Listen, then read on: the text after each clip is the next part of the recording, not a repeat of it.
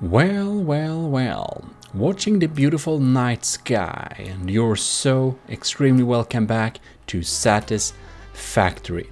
And today we are going to solve the small issue of power, because as you can see it's dead night and my single lamp doesn't even work, so that's extremely sad. It's a long time due, but this time we will finally get coal power. So in this video I'm going to teach you about efficient, nice working coal power. So to even get access to the coal power, we of course need to do some research. So we can go into the hub and check. Let's go.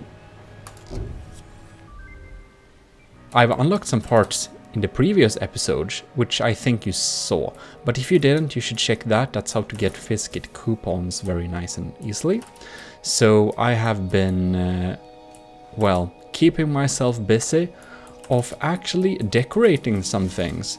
So here we have it, decorated factory and everything. We have some concrete foundations, and I think this base is starting to look splendid. We even have some cool shapes.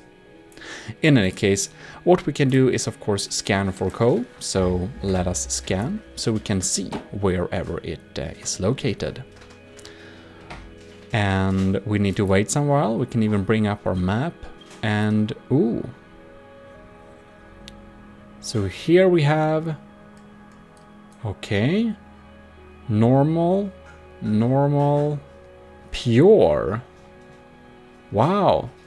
So probably this is a location we probably should check out. So let's check out what new buildings we have available. And here we can see the water extractor is something that's added. Very nice. So we can place it now there. Not that we need it there, but whatever. We also have the coal generator, and this is the beautiful building that will automatically generate our new power.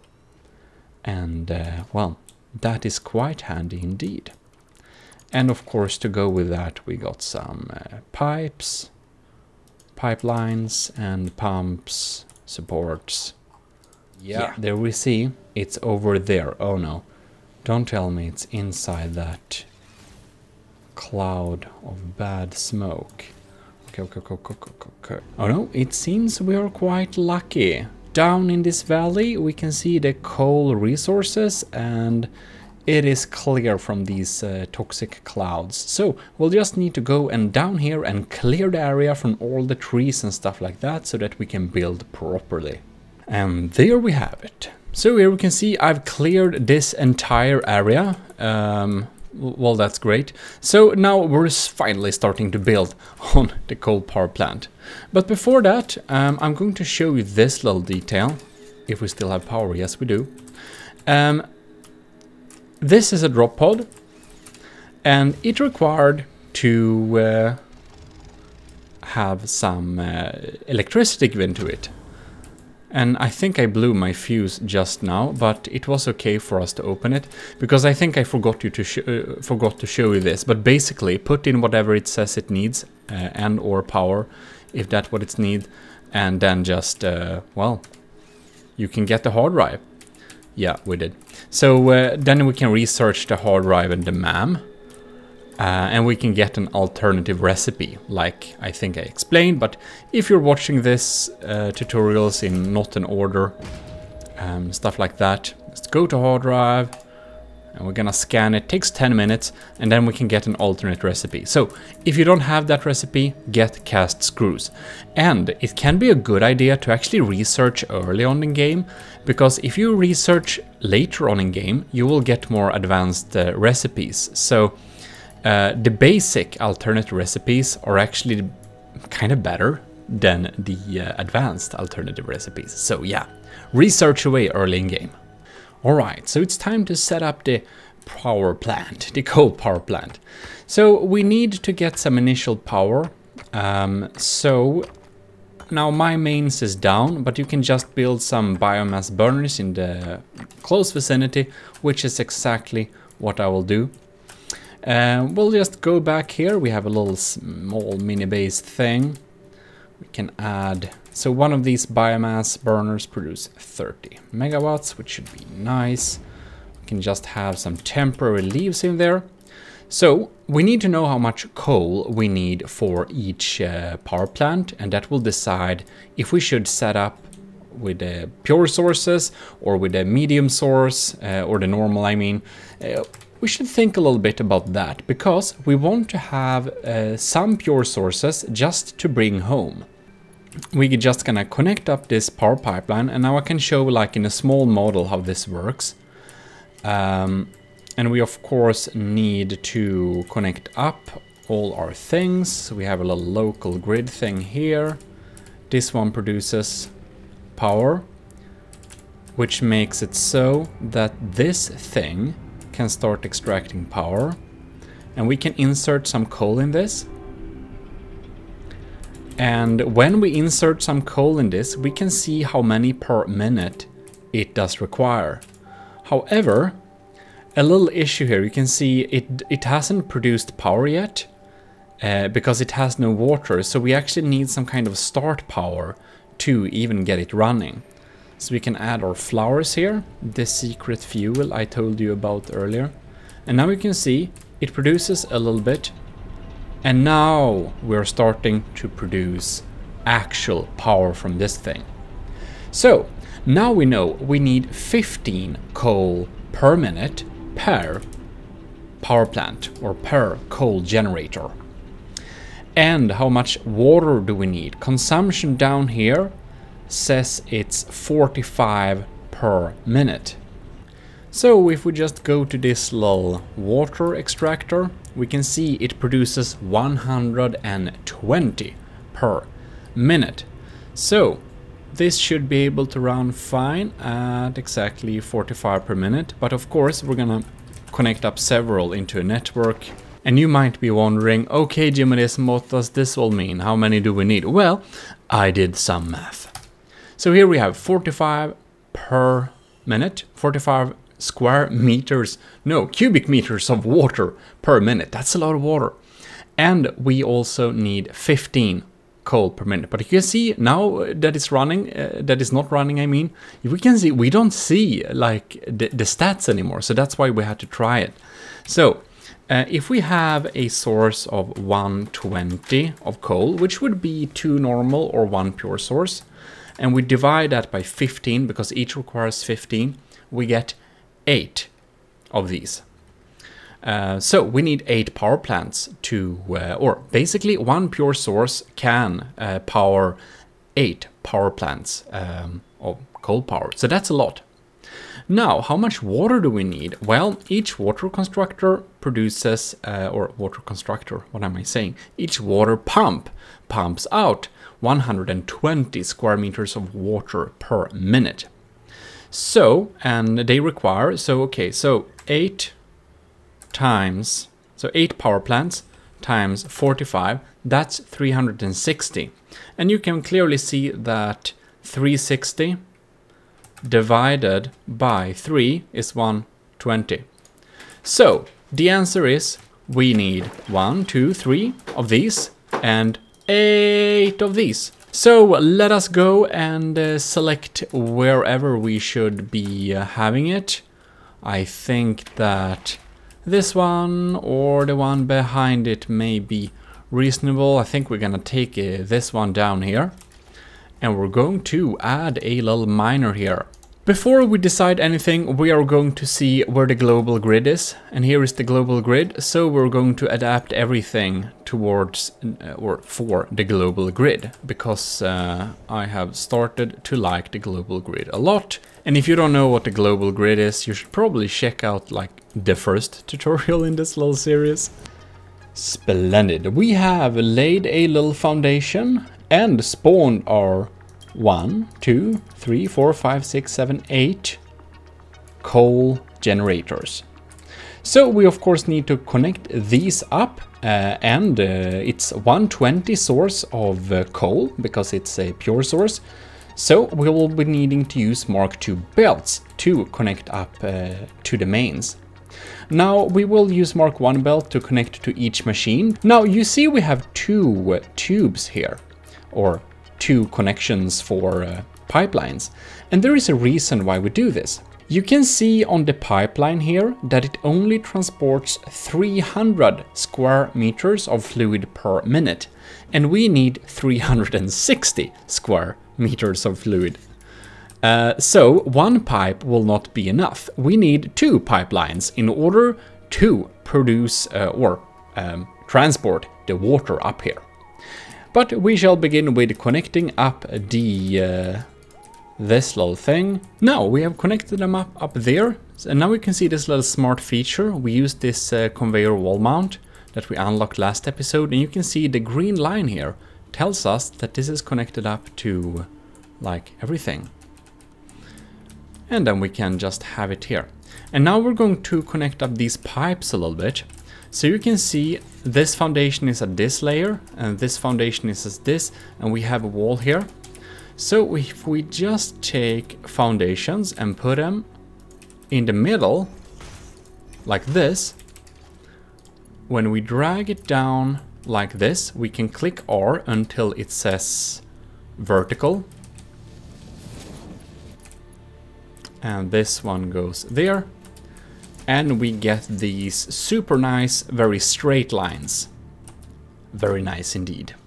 So we're going to add a water extractor. And if it's red, it means the water is too shallow. And we'll just hold Control to align these. So now we need to connect them up in an interesting way in order to divide up the flow. Here we have this water pump going on this little pipeline, and here we have these two connecting up to this pipeline. So to get the flow even, we'll just connect up the pipes together. We have one more problem to solve. We have these vertical pipes and we need to pump up the water here. So if we look at production, we can see that the water extractor can be automatically transport the fluids a maximum of 10 meters. So this is 4, 8, 16, yeah, you can see it's 16, 20, 24, I guess it's 24, almost 25, kind of 28 meters. And then we need to add a little other part. So under logistics, you have also gotten the water pump, which can lift stuff 20 meters. So we might need more if it's not perfect, but we should actually only need one pump. And of course we need to make sure that it pumps the right direction by using the scroll wheel. We can see the arrow here. So this is the right direction. So say this is, well, 4, 8-ish meters. We'll add them here, and yeah, they should be able to pump upwards like this. We'll add another one here, and we just connect them up to power, and these will be pumping when we have some power. Oh god, that's the wrong direction. And there we go. So we're gonna divide up the water source between these 4 and 4, so 8 in total, but we're gonna have them 4 and 4. To have some sort of buffer, we will add a fluid buffer per system. So for one of the pipes, we'll have one tank here, and for the other sections of the pipe, we can have them there. So why do we have this kind of fluid buffer here? Well, they'll fill up. The thing is, if the coal power gets no water, the coal, well, power plants will stop. If it gets no coal, it will also stop. And then your fuses and electricity may just collapse and break. So we're going to add down here too. We're also going to have a little container to have a kind of little coal buffered. And up here, we're gonna have a little water buffered close to the power plant, so that even though if the power just goes down for some random reason, the power plant will not run out of coal, and the, well, power plants will also not run out of water. So we just add these up here and it should work mighty fine. So here we are. We have connected up the water. We have connected up the coal, and we even have a little small buffered zone thing. So we'll begin with trying to make this entire facility work by making it pump some water so that we can get started to get some water to the factory, see if our water setup works, in order to then provide it with coal. And we are waiting with connecting up the line, the mains that go to the coal power plant, the coal generators, and the mine, and we're just going to try and see if we can connect up the water. Well, you know what we have to do by now. We'll need to add just some extra biomass burners to get this water pumping in the start. We disconnect the power from the mains, and we just run our little local biomass facility here, and it should be enough to power these pumps. And there we go, last one, and start. So here we are, producing. You can see the water is starting to flow here. The water pumps are spinning up, beautiful. And here we can see the motion. You can see pam, dun dun dun.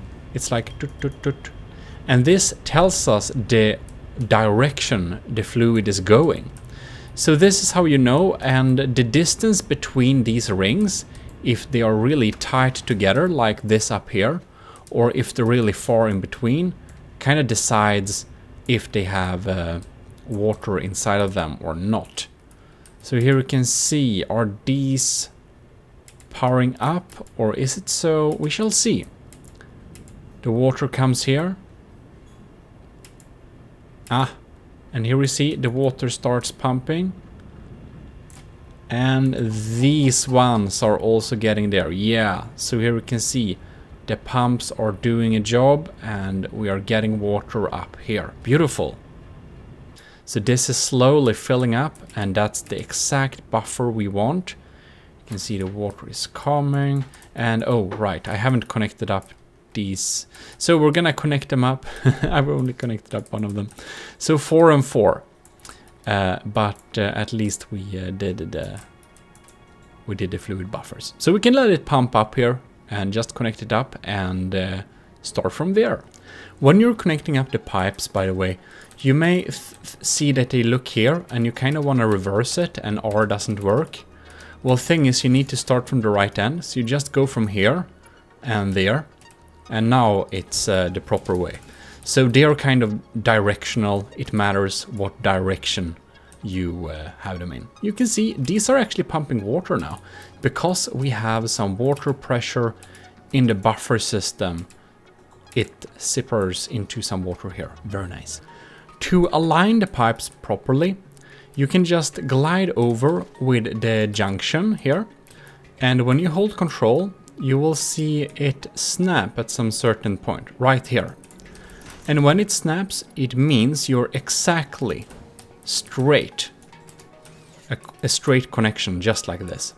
So you can actually snap them just like conveyors. It's very handy. So we're going to connect up this facility. They're connected to all of these. We're just gonna do a little temporary connection here. Connect it up to the miner too. And connect up this to the rest of the network. We're gonna replace that later, but just so we have something.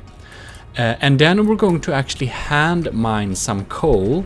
And you can probably guess that we're going to put this coal into the machines that already have some water, and they should be producing power from the start, and this should be able to keep the entire network running until the coal actually comes up from the mine. Let's hurry up and run up here so that the water keep flowing. And we might need to check the water. Now we have an elevation here, so it's possible we will run into some water issues. I do know that this had full one since we last checked. We only need to input a few of them. You can see, wow, we're burning coal. Oh my god, do you see that power there? That's right. Okay, this one has water. You can see on the pipe, I can see that this has water. Insert some there. This doesn't have a lot of water, so we can input something here. You can see we have enough water to generate some power. And the ones behind here, they will get the coal last. It's a balanced system, so they will eventually balance themselves out, so it's all fine. But these ones, you can see they are already getting their fill of coal.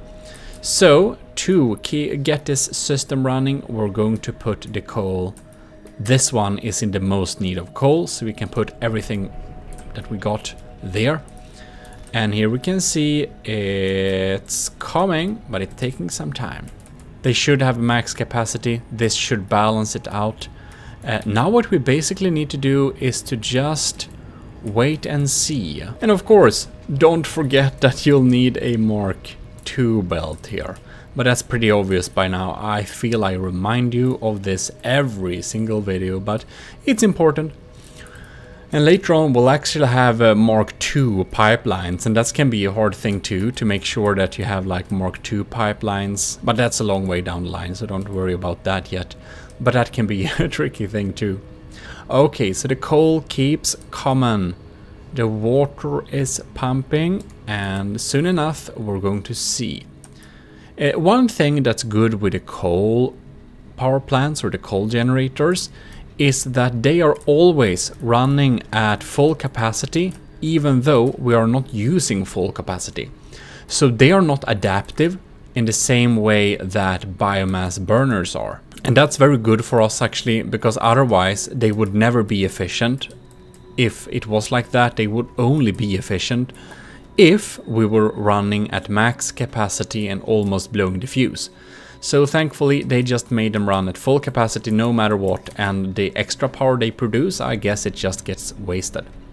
You can kind of see that some of these generators, they are glowing red, and that is because they do not have any fuel. So before we connect this thing up to our main power source, like the power mains, we are going to just wait a tiny bit, because we want them all to have coal. We want the power production to be stable. When we connect this up, if everyone is not running here, we have a high chance of actually blowing the fuse of our entire setup. So that is why we have our local production here. What we basically want to do is make sure that we are running all these coal power plants at max capacity already. Because if we do that, oh, you can see this one has a problem. So this one has 100 coal, but it doesn't have any water. And we need to find out why. Why does it have so little water? Is it not connected up? So, to investigate, we can look into this thing. You can see this pipe has water here, it has water here, and for some reason it's not connected up there. And that affects this power plant. This, okay, that's interesting. So this entire pipe section for some reason is not connected up. And it looks like it's connected up, but it actually has to be. Satisfactory is weird like this. Apparently this is not connected. So we're going to remove this line, and we're going to replace it and see if adding a junction like this kind of broke the connection. This is stuff that can happen, and there we see it starts flowing. And the water comes in there, and the water comes in there. So yeah, when we added this little junction here, this one right here, it for some reason broke the connection, and that is why we are here and checking everything out. So we'll just wait a little bit to make sure that each and every one of these are running at full capacity. We can see down here that some of the water pumps are running at full speed, and some are chilling out a little bit, pendling back and forth to see if they really need to pump. And as this setup is balanced, each and every of these water pumps will run at full capacity when we are 100% efficient. So let us wait a little bit and see. Oh yeah, there we can see all of them starts to spin up again. Oh, that's good. I think we're starting to reach the good capacity. So we'll just stay here and supervise them and see if any one of them are turning red. And okay, what's the issue? It doesn't have enough fuel. We did the calculations all right, so the fuel will balance itself out, but we're here to supervise just to make sure. And the fuel will get balanced out when these earlier ones are full. Like this is 57, this is 80, and this one you can see it's full. So if we go down and check here, we can see it's actually moving very slow in this area. And this is what we're waiting for, to all of these earlier ones to basically fill up. If you just bring all the coal they need, like 800, and just fill them manually, they will be basically efficient right up from the start. But, well, whatever. Alright, it seems like we are finally getting some stable power here. You can see the water is seeming to be stable. The lines have just now smoothened themselves out here. So if you have problems with water, check the connections, and we combine them down there, and then we ported them up half and half, joining the pipes together just like we did down there. Is absolutely a valid method of making this work.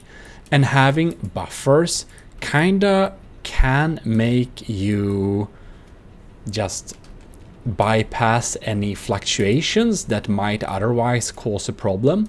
So having a fluid buffer in a coal power plant setup is always a super good idea.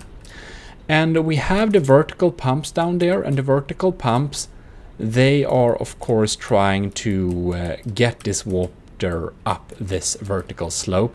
And if you need to transport your water upwards for aesthetical or other reasons, you might add more if it's more than 20 meters plus whatever level the water comes from, that these can like natively push them up by 10 meters. But a pump like this can pump it up extra 20. You can see they are pumping away there. And we can actually check now onto the water plants here. This is 100% efficient. So we are not getting bottlenecked. This one is going down a little bit. You can see here 86. So we see if it balances itself out. If there appears a problem, we will notice it very soon enough. But right now, you can see our power was stable, but now it isn't. Okay. So, we can see here that I found a little issue that was causing some problematic water flow. I placed this not exactly the right area. You can see head lift is 22 meters. And the recommended max is 20. This one is 21 meter and recommended max is 20. So to solve this issue, we actually need more pumps. Sometimes we can use some placement shenanigans to make it work anyways, but it's just too high of a distance. So we add a pump there and a pump there. And now they are both pumping up here. This one has a head lift. Give me 13. See if we can jump down on them. This one has a head lift of 13 and this one also has a head lift of 13. That's great. So now our power should be stable. And this is the reason when we are setting up a coal power plant, it's a little bit tricky, and we actually have to stay with the plant for a while to see kinda if it works all right or if we have any issues. So I'm kind of glad I did this vertical setup so that you really can get an understanding on how fluid mechanics work. And now we should be getting them all running at 100% efficiency. You can see here it's running at 100 and this one is running at 100. Well, that's very excellent. So how are the coal power plants doing? This one, it seems to be getting its fuel now. We don't have the no water issue no more. This one then seems to be just refilling at the exact speed we need. Might get some fluctuations, but it seems to be stable now, which actually means we can connect up this facility to power mains, which is of course always a little bit scary.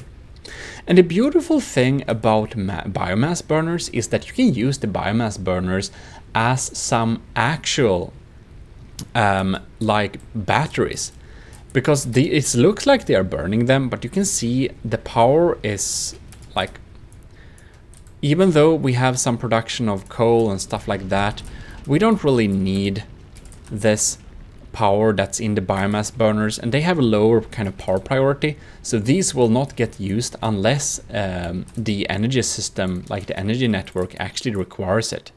So that is pretty neat. That's actually why I have as a recommendation to keep your biomass burner power plant, not the small one like this, but the main one. Keep it around for a while, because you might want it. You might want it later on. Okay, did we kill power by connecting everything up like this? Seems we did. Alright, max consumption capacity. Let's see if it goes there. If the production... Yeah, seems that we gotten some stable power now. So that's what happened when we connect up the mains. That's why we want our coal power plants to be running smoothly before we do this. And there are the removed biomass burners. And power seems to be running straight now. Isn't that quite beautiful? Well, ladies and gentlemen, that is quite nice indeed. We have the water flowing at 100%, we have fluid buffers, we have coal buffers, we have the efficient mine, and we have 8 awesome power plants that provide us with like 1000 megawatts or whatever it was. So congratulations, you have a coal power plant. Isn't that quite nice? Now I will share a little tip here that can be quite useful if you don't want to mess with this kind of 3 water extractors and combine them up like this with fluid buffers or something like that. If you run into issues and or if you're just a little bit lazy, what you can do is having 2 water extractors and boost both of them actually. Boost both of them with a like power shard, so we can produce 180 per minute, because then you can easily divide it up by 1 boosted extractor to 1 power plant and the other boosted extractor to the other 4. So one boosted goes to 4, the other boosted goes to 4, and you can skip the third one. That's an optional solution, but I always try to show you how to solve things without using power shards if we can in a decent size. Underclocking is usually better than overclocking, so another thing you could do is have 4 extractors and underclock them to fit the values. That also works.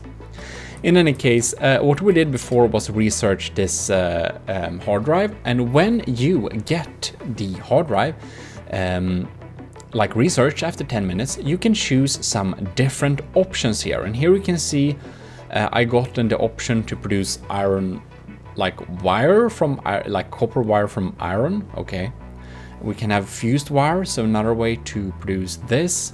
And we can produce charcoal. Well, that's Minecrafty. Yeah, some of these recipes aren't very good, but it's random and you'll actually have to choose one. You can't skip it.